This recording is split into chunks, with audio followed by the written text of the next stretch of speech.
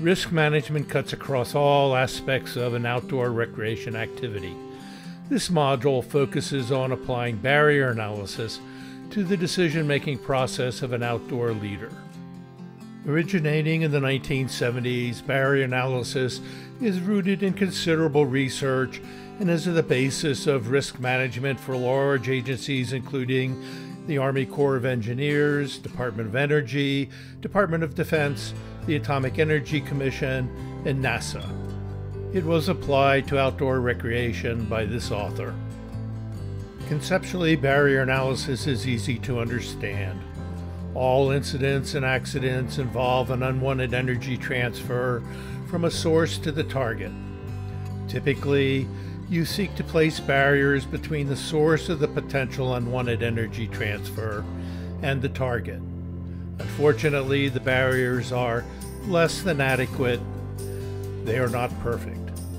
Quite simply, your strategy is to play the what-if game, where you look for potential unwanted sources of energy flows that could transfer to and harm the target.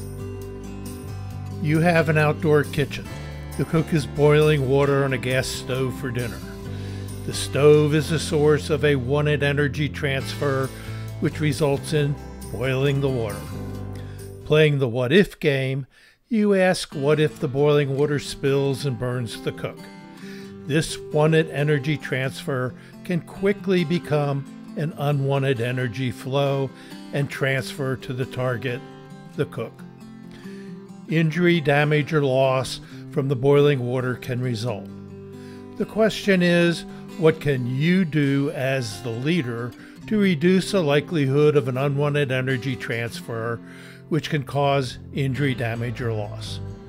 You can place barriers on the energy source, between the source and target, on the target, and separate by time and space. In essence, the following alternatives become barriers. In addition, we'll divide barriers into hard or physical barriers and soft barriers, which include policies, procedures, and practices. Not using stoves and eating cold meals is a soft barrier that eliminates the stove as a potential unwanted energy source.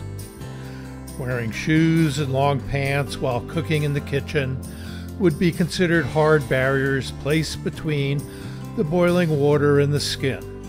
Requiring cooks to wear them is an example of a soft barrier. Giving cooks a safety talk on stove use is an example of a soft barrier on the target. Prohibiting non-cooks in the kitchen is a soft barrier that separates other potential targets from the potential unwanted energy source by space. Conducting another activity while the cooks are cooking is a soft barrier that separates other potential targets from the potential unwanted energy source by both time and space. Each of the barrier alternatives is less than adequate. Boiling water can work its way through wet pants, safety talks can be ignored, and prohibiting non-cooks in the kitchen can also be ignored. Let's apply barrier analysis to some scenarios. It is the evening of the first day of a multi-day backcountry trip. The youth group wants to go swimming after a long day of paddling. Not opposed to going swimming, the leader has a group discussion and mentally plays the what-if game. He throws out several alternatives for discussion. Which of the following alternatives would you support or guide the discussion toward? The group discusses several alternatives. They quickly dismiss the no swimming option. They want to cool off after a long day of paddling. There were no obvious hazards and they could easily define the limits of the swimming area. The leader notes in different circumstances, no swimming might be the best option. Life jackets work, they keep you afloat. The leader thinks that life jackets are a barrier that protect the target. And if all else fails, the victim is floating. The leader suggests having leader supervision. The camper notes that 2 campers have lifeguard experience and could supervise the activity. The group suggests modifying the leader's suggestion. 1 camper notes that the buddy system doesn't really work very well, and it may be unnecessary with active supervision. They all agreed on what to do and went swimming in the defined area with appropriate supervision. Barrier analysis plays a role in pre-trip planning and in the small decisions and undecisions that can culminate in an accident. Decide to Return is a video of a day's outing where a series of decisions made by Kate and Jack eventually results in them becoming fatigued, capsizing, and hypothermic in the cold water. The primary unwanted source of energy is from the cold water. Given their inexperience, they plan to hug the shore. Hugging the shore, they could get by without navigational aids, such as charts and compass. Self-rescue was an easy swim to shore. By hugging the shore, they were less likely to encounter large boats, and they can probably get by without using warning devices. Even though Kate was dressed for the air temperature, by hugging the shore, she could get out of the cold water reasonably quickly if she capsized. Jack fueled his engine with snack foods. Kate didn't. Wearing their life jackets, the life jackets kept their heads out of the water and offered some cold water protection. Complementing the lack of equipment, they had little paddling knowledge, minimum skills, beginning paddling ability, and 2 to 3 weeks of experience. Potential barriers were omitted, or those that they did have had gaping holes in them. With the preparations that they had made, along with the decision to hug the shore, do you think their decision to hug the shore was reasonable and would have most likely not caused an incident? Although you never know how things will turn out, they most likely had sufficient barriers, even with the omissions and their inexperience, to survive the day.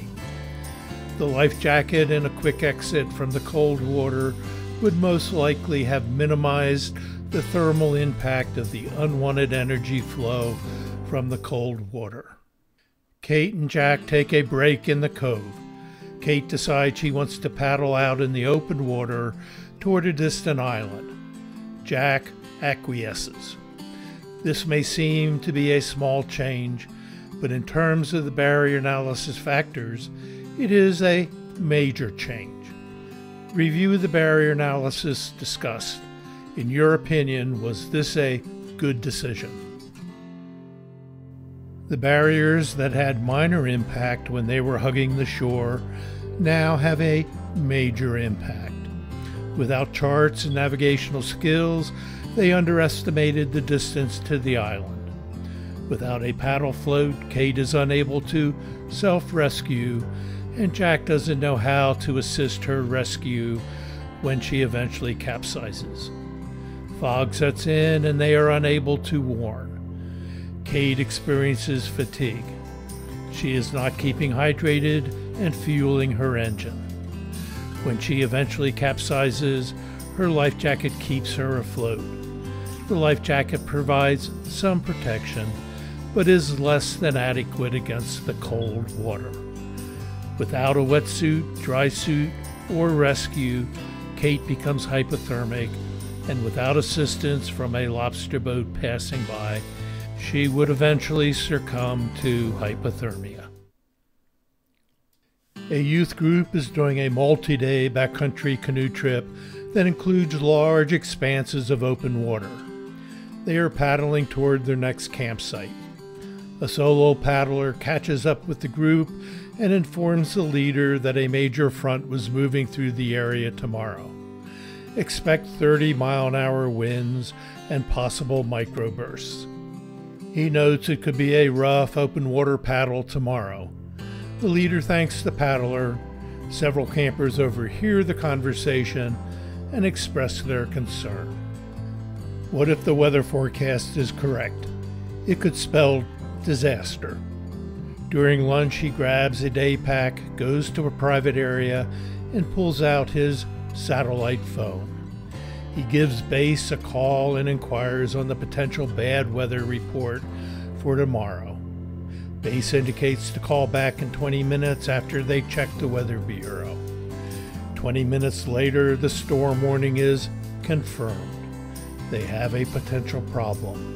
He would discuss it with the group this evening. As the group continues the trip, the leader has two thoughts.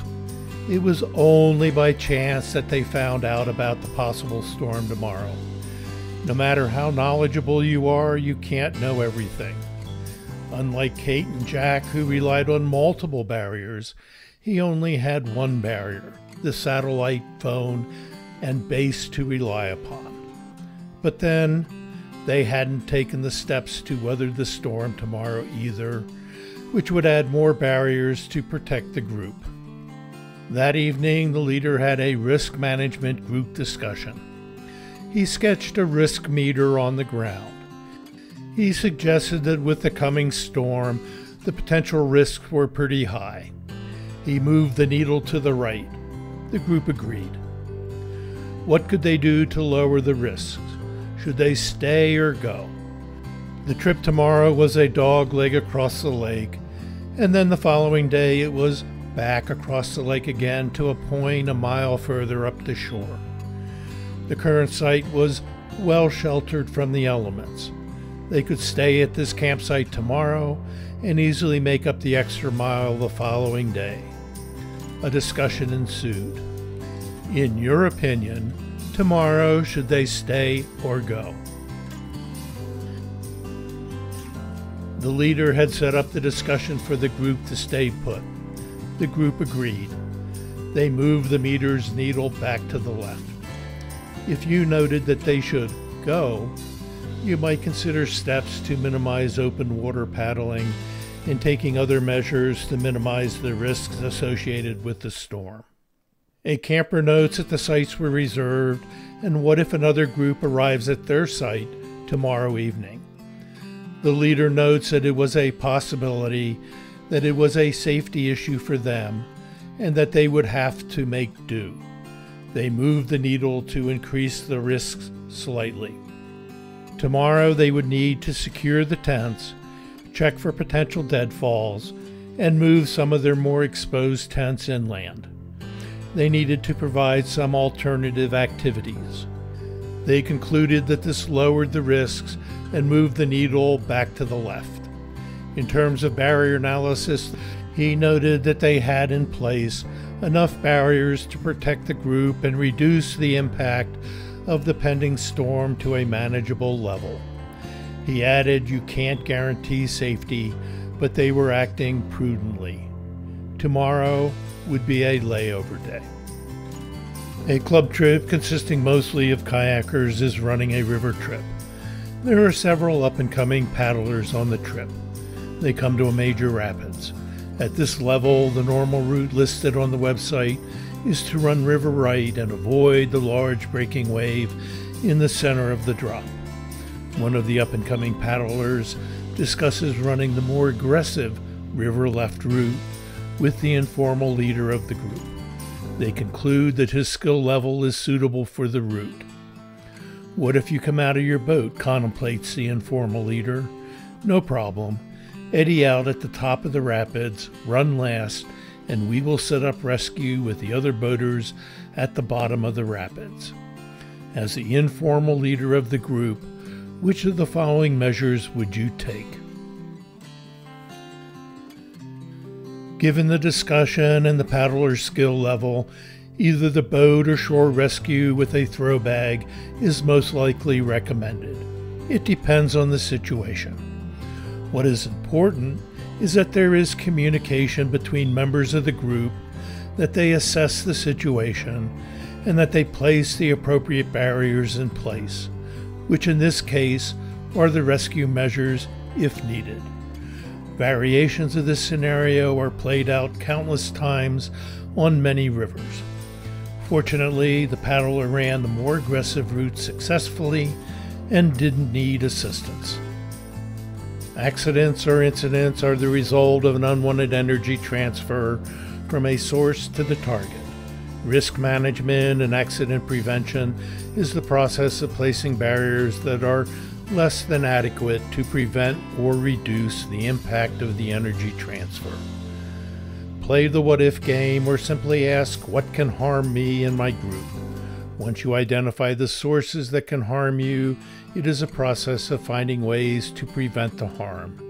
It could be deciding that cooks wear shoes and long pants in the kitchen, deciding to wear life jackets while swimming, deciding to hug the shore, deciding to have a layover day, or deciding to set up rescue at the bottom of a rapids.